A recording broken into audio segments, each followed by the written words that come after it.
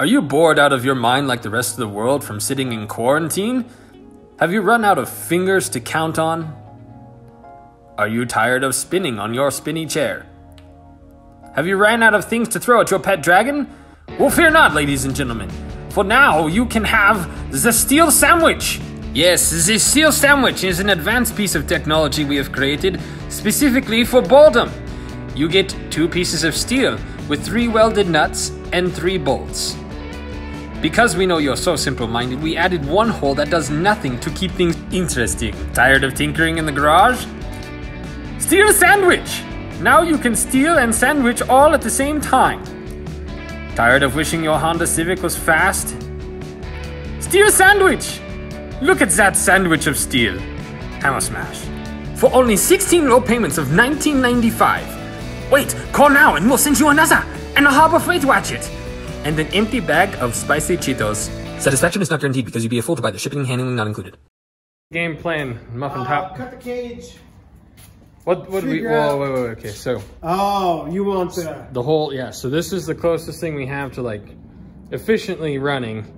And the PSCA races here is not to our advantage. And El Turd Muffin out there. It's not gonna go any faster with the same amount of horsepower. Yeah, and everyone else got a little faster. So without being Debbie Downers, we kind of decided we're probably gonna lose, or numerically speaking, we definitely should lose. So we figured we might as well lose in that.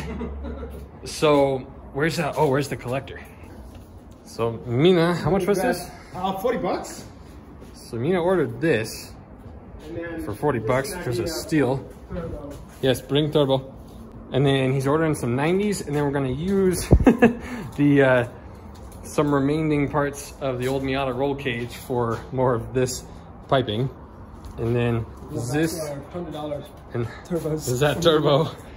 We're gonna sit it like somewhere in there-ish. Got some stuff to figure out, but basically turbo's gonna sit somewhere in there. And then, so what we gotta do on the roll cage is cut the tacks off.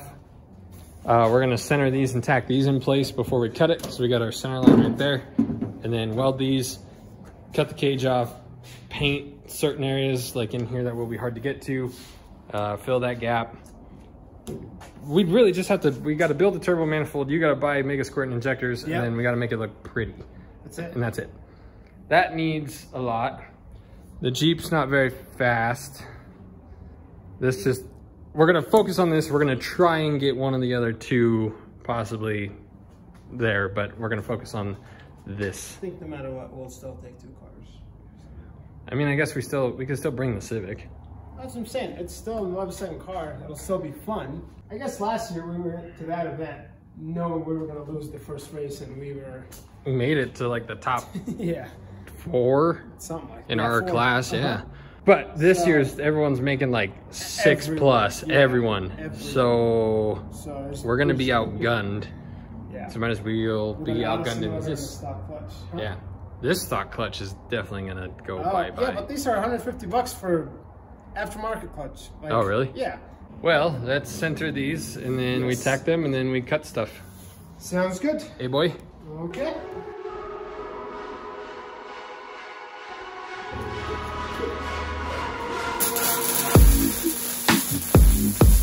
Did it look good? Bueno. Sure. Bueno.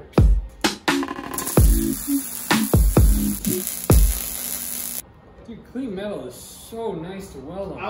I literally was just gonna say that. It sounds so nice. Yeah. Welding That one looks like I know what I'm doing. Yeah. So does that one.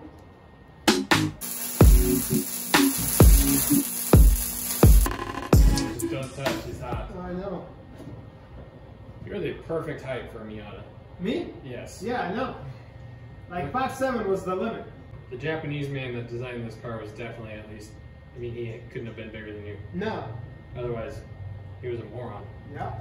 Okay, we cut.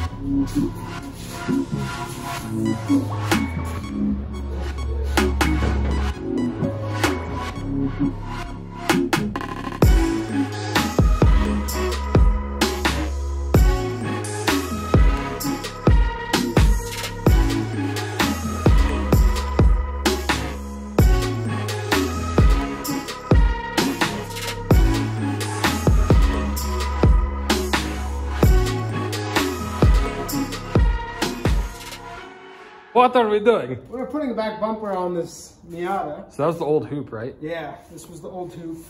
I'm gonna tack it and then have you look at it because it's in between perfect and like 2 inches too long.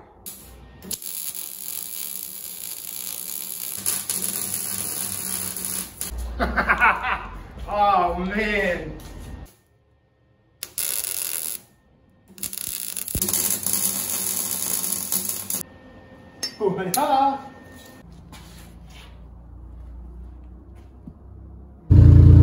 Oh wait, no, I'm not doing this. Nope. Okay, goodbye.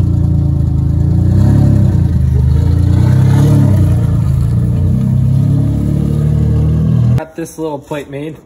Really fancy. What I did was measured and then cut it, and then I drilled 2 holes. And so this is ridiculous. This is like, that's probably like 1/4 inch thick. It's ridiculous. So now the plan is we're going to run 2 pipes from here. So I'm going to try and get those to fit inside here and get the, what do they call that, fish mouth, get all that dialed in and then get that angle squared away, and then we'll see how it turns out.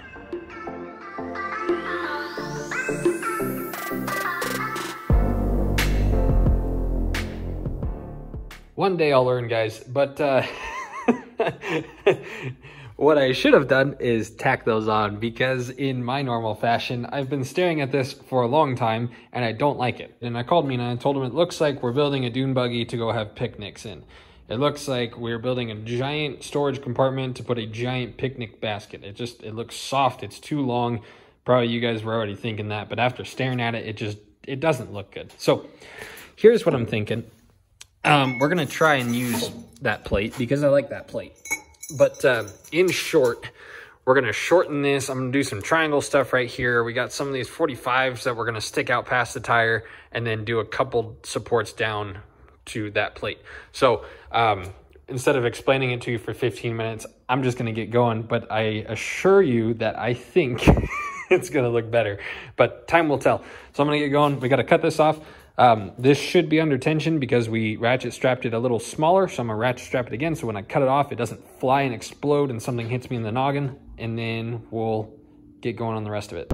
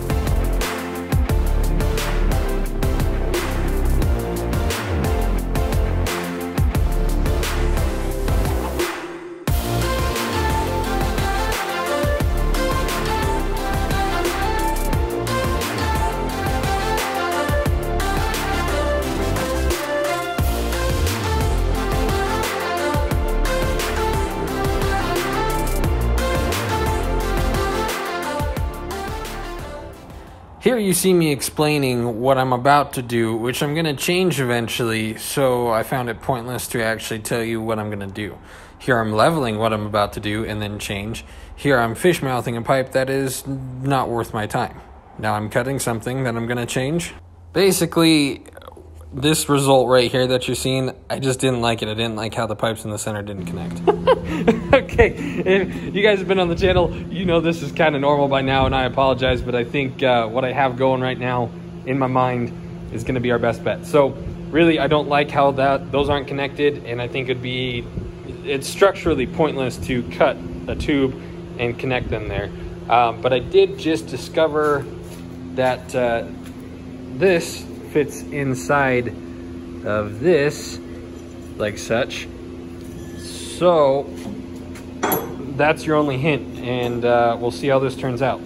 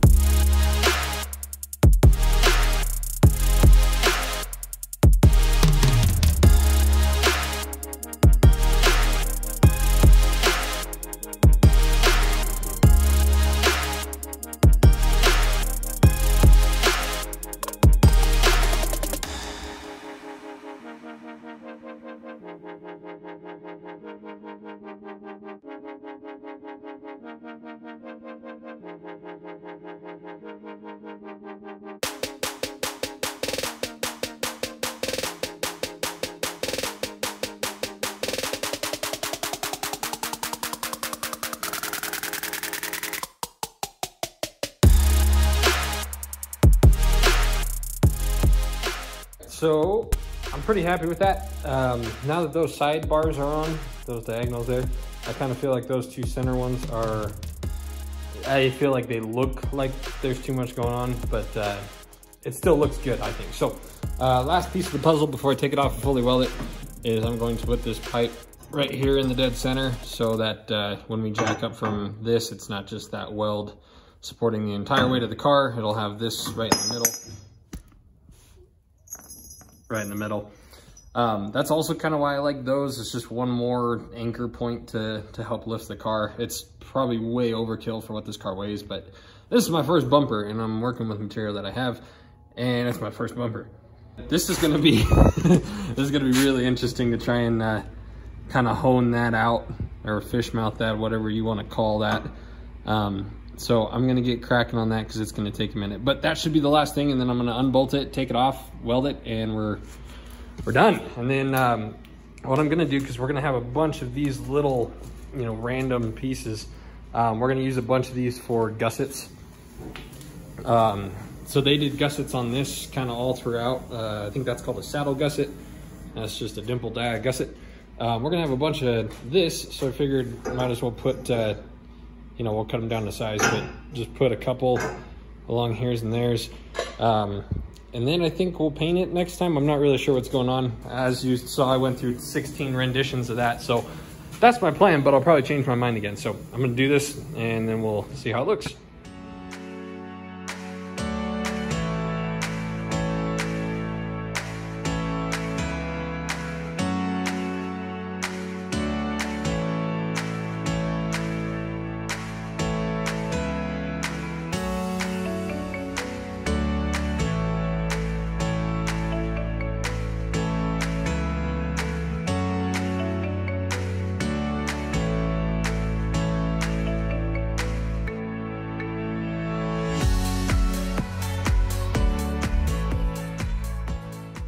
Holy smokes, okay. I hope you guys like that because I don't want to redo any of it. These Harbor Freight, little magnet things. These were super helpful because they were basically a super easy guide for me to make everything a 90 degrees. So that's 90, these are 90s. Well, it doesn't fit anymore, but they were 90s. They also have these little versions right here, which I think I used on this guy. So I'll put one of those on each side. This got a little hairy, and what I'm thinking is I'm gonna kind of grind down some of these welds and then try and lay another bead. It just got kind of weird. And my fish mouth here was not perfect either, so there is definitely a little bit of extra weld, but not a roll cage, and that will be plenty strong to jack the back of the car up. It's not bolted in just because I don't want to bolt it back in, but it comes on and off. It's a little tight, it's a little snug, but one-handed, this might be more difficult than anticipated. But yeah, so let me know what you guys think. I don't know, I think taillights right here might be kind of cool. We originally had that panel over there that sits up on here. It needs a little bit of trimming to fit. I don't know if we're still going to use that. We're not planning on driving this on the street a whole lot, but we kind of liked having the taillights up a little bit just since it's a littler car and it is what it is. We thought, you know, the higher the lights, the better people would see us at night. So I don't know what we're doing with that yet. But overall, I like it. It's not too big. I think, I don't know, from some angles, it looks like there's way too much going on. But it's definitely plenty strong. I think once we kind of finish that up, and then Mena did just order a wing. So we got a 60-inch frickin' wing that's going to, I'm imagining we're going to mount it about here, and it's going to come up and sit just barely above that top bar. I think that'll kind of help make the whole car flow. So we're going to work on making all this pretty back here. And then next episode of the Miata, we got this collector, and then we picked up these 90 degrees in town. So we got 6 of these. I'll probably end up needing more. The plan is to set the turbo about right here-ish. And then I don't know what we're doing for an intercooler. I don't know anything else, but that's the next project up there.